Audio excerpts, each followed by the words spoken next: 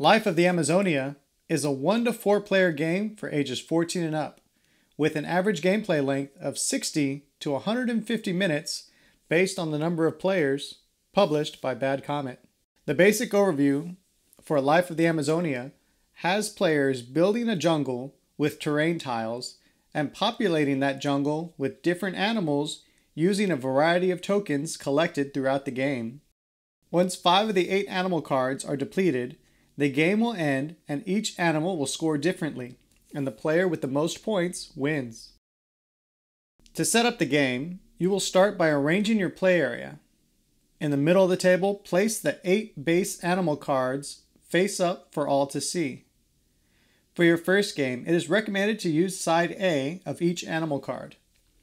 Depending upon the number of players, each animal will have a different total amount. Today, we'll be doing a 3-player setup. For all other player counts, please refer to this chart in the rulebook to set up the game properly. In a 3-player game, the woodpecker, leaf frog, and tamarin will require 9 animeeples each, 6 toucans, 5 macaws and caimans, and 4 otters and jaguars. Near the card, place the 5 completed tokens and the endgame bonus token. Within reach and visible to all players, you will want to place the 2 token vaults and the waterfall. Next, set up the terrain tiles. Start by giving each player a starting tile with this background. Any extras with this same background will be returned to the box. Then shuffle all the other tiles with the same background together to create a deck. And then draw and place 3 face up near this deck to be purchased. You will also want to shuffle the nature cards separately. You have an insect deck and a scenery deck. Once shuffled, place the decks so all players can see and reveal 3 cards from each deck to be purchased throughout the game, and leave room for a discard pile. Then create supply piles off to the side for the trees, aquatic flowers, seeds, and special terrain tiles. Finally, we will move on to the player setup. Each player will need a bit of space to build their jungle. The players will place their starting tile in front of them. Each player will also take a matching bag, boat, and 4 colored markers, as well as a player aid. The markers will go on the waterfall track. 1 for the tiles, 1 for the trees, and 1 for the aquatic flowers. And finally, 1 on the storage track. Players will also receive 2 random unique animal cards. Choose one and return the other to the box.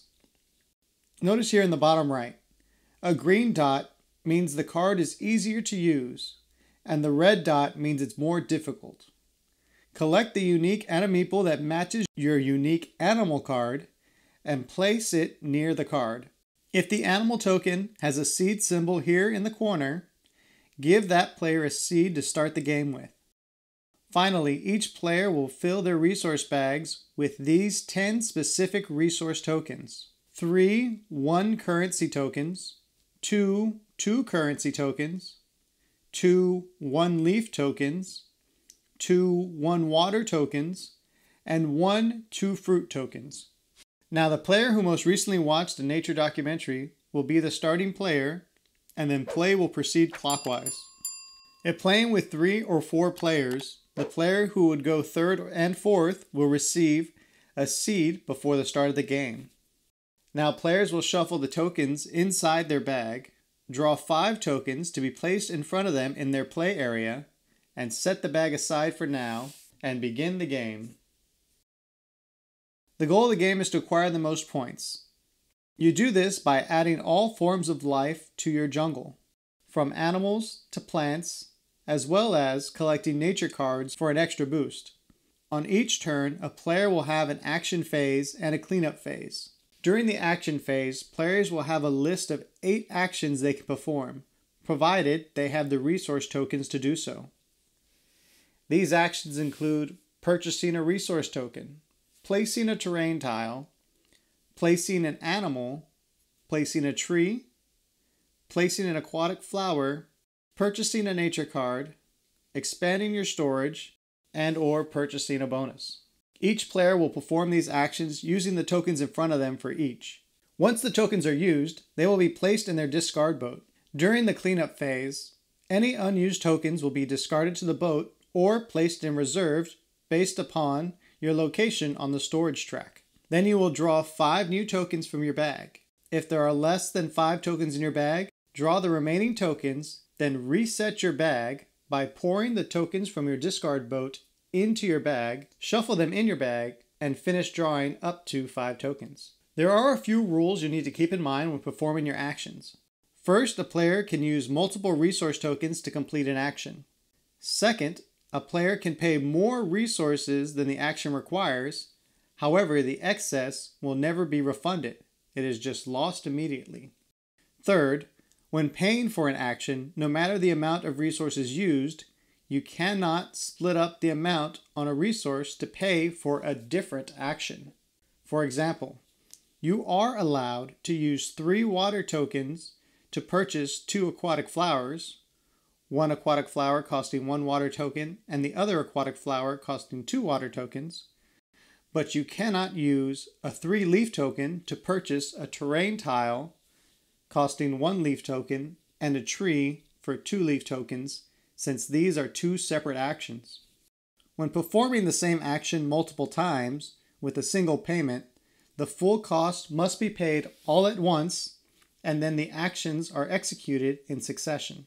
And finally, fifth, when paying for the cost of an action, you can use any 2 resource tokens, no matter the value shown, as a single 1 value resource.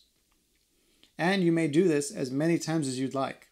For example, it costs 3 berry tokens and 1 water token to place a frog. You can use a 2 berry token, 2 currency tokens in place of a single berry token, and 1 water token to complete this action. With those rules, let's play a few turns and see how the actions play out during gameplay. The starting player will take their turn. The first action they will perform is to purchase a resource, which allows players to purchase a resource token from either token vault. They will have to pay the currency token amount listed below the token they wish to purchase. Then they will collect the token and place it in their discard boat for future use. This player will purchase a 2 berry token and must pay 4 currency tokens, place the currency tokens in the boat and the collected 2 berry token, and place that in your boat as well. Next, they wish to place a terrain tile. They will look at the waterfall track and see how much a terrain tile will cost. Since this is the first tile they will be purchasing, it will cost 1 leaf token. They pay the leaf token by discarding it to their boat, then move their marker up 1 on the terrain track, making their next terrain tile they purchase cost 2 leaf tokens. They will collect 1 of the 3 face-up terrain tiles and add it to their jungle. Then they will refill the empty terrain tile with a new one from the terrain deck. Please note, when placing a tile, at least 2 hexes need to touch an existing tile in your jungle. You cannot place a tile like this. The last action they wish to perform is to place an aquatic flower. They will check the track and see the cost is 1 water token. Above, you can also see how many victory points you gain at the end of the game if your token remains here. The player will take the aquatic flower and place it in their jungle. The flower can only be placed in water as noted here on the track. All players can place 1 token in reserve for their next turn at the beginning of the game. If they wish to be able to hold more, they will have to upgrade their storage here by paying the water cost. However, when upgrading this, you must complete the bonus action listed. In this case, the bonus action is compost. This requires you to remove a token from play, from either your discard boat or from your play area in front of you. This lets you remove unwanted or lowered value tokens from play, so you are more likely to draw the tokens you wish later on in the game. Back to the player. They place their berry token to the side in reserve and draw 5 new tokens from their bag and get ready for their next turn. Then pass to the next player. The second player wishes to immediately place an animal. In order to do that, we have to look at the animal cards to see how that is done. Let's start with the woodpecker. Starting from the top left, you will have the placement requirements. This animal can only be placed on one of these two types of terrain, forest or marsh.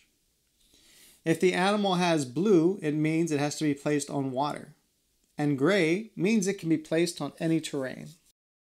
Large animals, however, must be placed on two hexes. If both connected hexes are the same, they must be placed on both of that terrain type. If one is gray and the other is specific, it must be on that specific tile and any other tile. And finally, if they are both gray and have this equal symbol, it means they can be placed on any two hexes, provided those hexes match. Moving down, you will see the cost to lure the animal to your jungle. The player will pay 3 berries and 1 leaf.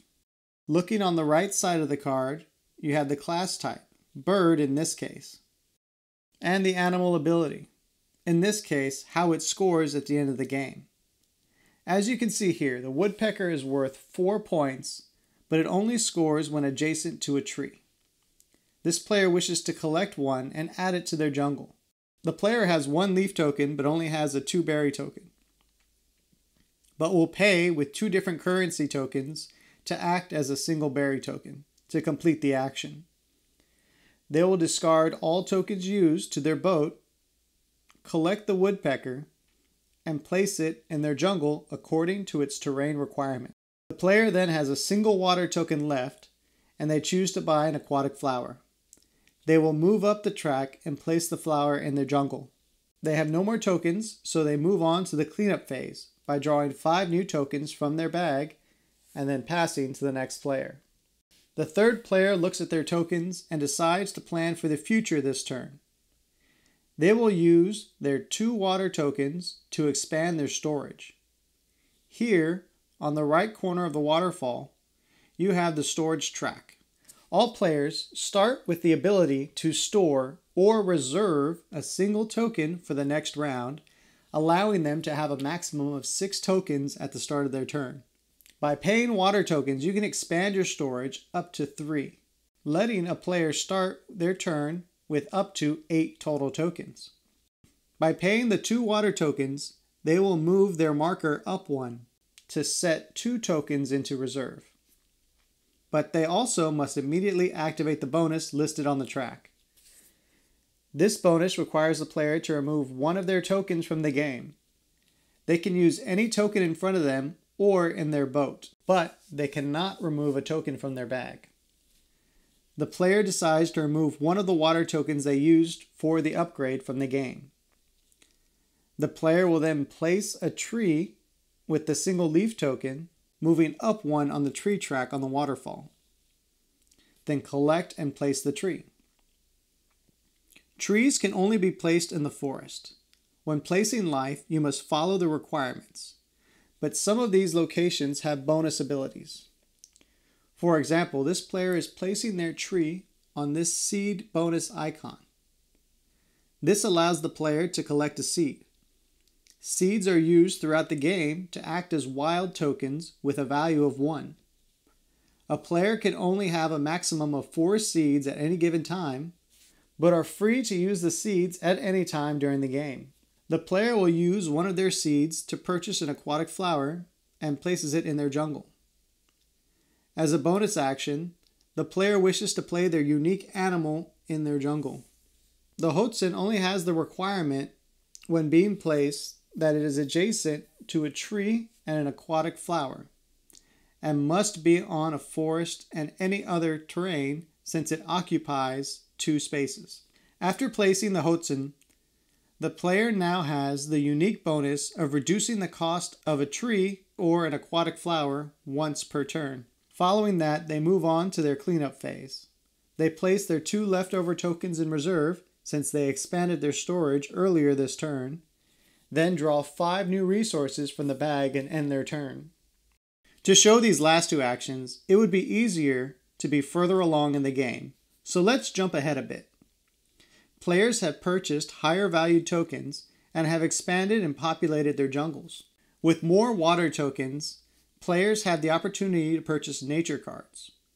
There are 2 types of nature cards, the insect cards, which are one-time use only type cards that are discarded after use.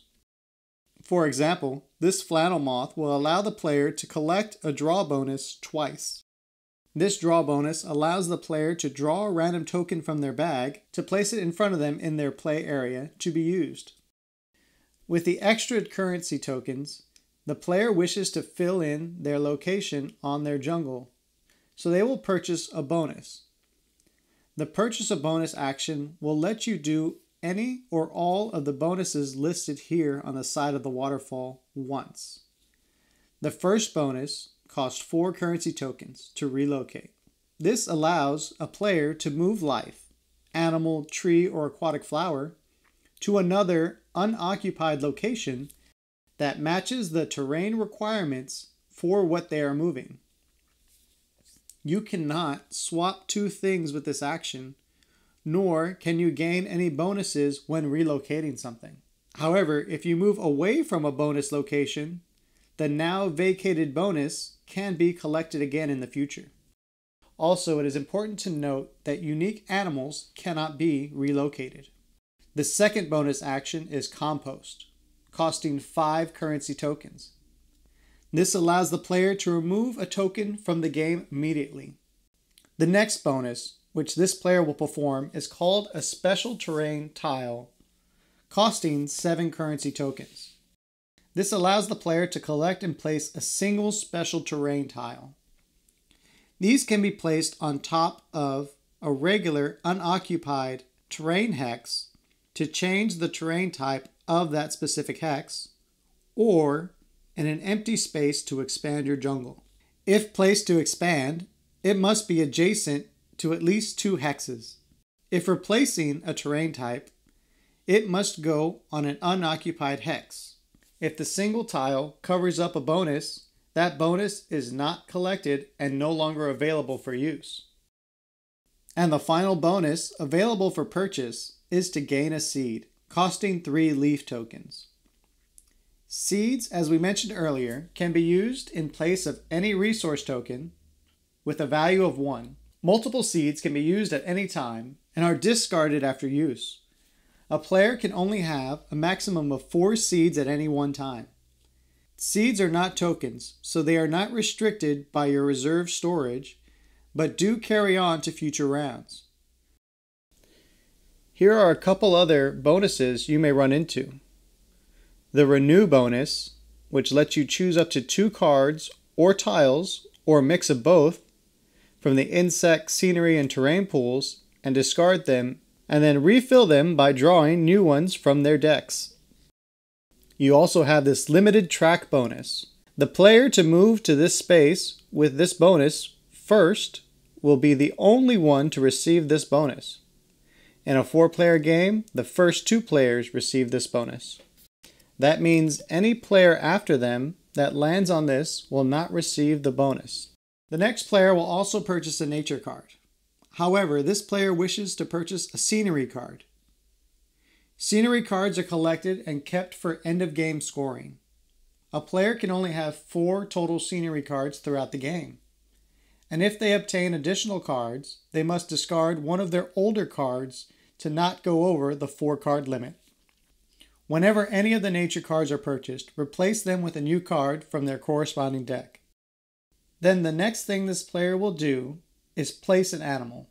They choose the toucan, which has the special ability when placed. It allows for any bonus space it is placed on to happen twice. So with it placed here, the player gains this bonus twice.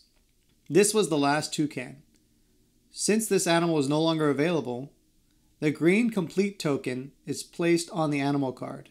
In this scenario, this is also the 5th complete token placed on a depleted animal card. This means the player also will receive the end of game bonus token. This action also marks the final round. The player will finish their turn, and the other players will get 1 additional turn. Once all of the players have completed their final turn, the game ends and you will proceed to scoring. Points can be obtained through various methods. Following the scorecard, let's start with the base animals placed in the jungle. Each animal scores in a unique way, and that way changes depending upon the setup of each game. We will be going over the recommended side A of the animal cards that we set up at the beginning of this game. Let's start with the woodpecker. Both the woodpecker and leaf frog score based on grouping. This means each group, or in this case, pair of tree and woodpecker scores 4 points. Multiple woodpeckers cannot score off the same tree and vice versa. The leaf frogs score the same way, but with the aquatic flowers. Each group must contain 1 leaf frog and 1 adjacent aquatic flower, and you will gain 4 points for each. Tamarins score based on each animal in the same habitat. First find the tamarin, then determine its habitat, which is the same terrain that the tamarin is on without any breaks. Count the number of animals excluding tamarins. Depending upon the number of animals you've counted, check the tamarin card to determine the number of points you will score. Each tamarin will score this way, and multiple tamarins can score for the same habitat. Large animals that occupy multiple habitats still count as long as one of the hexes they occupy is in the same habitat as the tamarin. Toucans score 4 points each. Since they have a special ability when being placed during the game, they just have a base value when scored at the end of the game. Macaws score points like the tamarins, except instead of animals in their habitat, they score based on the number of trees in their connected forest habitat that they are a part of. Multiple macaws can be scored for the same forest, and the trees used to score other animals, such as the woodpeckers, can be counted since you are scoring a different animal card. Once you have tallied the number of trees in the same habitat, check the table on the macaw card and score that many points. Caimans score the same way as the macaws, except they score based on aquatic flowers in the same connected habitat instead of trees. Count the number of aquatic flowers, check the table on the caiman animal card, and score that many points. Remember, multiple caimans can score for the same habitat. Next, we have the giant otters that score based on the size of the habitat they occupy. Count the number of hexes in the habitat they occupy and score based on the table on their animal card. Again, multiple otters can score for the same habitat. Finally, we have the jaguars that score based on adjacent animals. They score 3 points for every animal immediately adjacent to them, for a maximum of 15 points, excluding other jaguars. Next, we will move on to the scenery cards. They all have their own ways of scoring, and for a full list, check the appendix of the rulebook for full details of each card. Moving on, you will check the waterfall tracks to see if you scored any endgame points. The top terrain track will only score points on the last 3 spots. Otherwise, no points are awarded. The middle tree track has points listed above each location, and the player will score based on where their token is located at the end of the game. The same goes for the bottom aquatic flower track. Now you will check your play area for any leftover seeds. You will score 1 point for each leftover seed you have. And finally, the player who received the endgame bonus token will score 5 points. Tally all your points together, and the player with the most points wins. After a few games, if you feel confident in the rules, you can change out the base animals from side A to side B, or any other setup card to change up the game. The gameplay will remain the same, but how you score each animal will change, allowing for new strategies to be enjoyed. I hope this how to play video helps get you started on your journey in Life of the Amazonia. Thanks for watching. Please like, subscribe, and ring the bell to get notified about new videos. If you're bored now, click this for more games.